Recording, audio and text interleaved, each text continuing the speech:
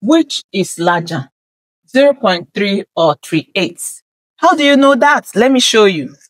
First, let's convert this to fraction. 0.3 is 3/10. So it means we are going to have 3 divided by 10. And what we have here is 3/8. The denominators are not the same. So choose a common denominator. The common denominator for 10 and 8, we can have 40. So if it's 40, it means that 10 can divide 40, 8 can divide 40. So what will I do to 10 to make it 40?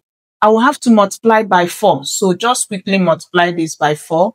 For this, I will multiply by 5. Quickly multiply by 5.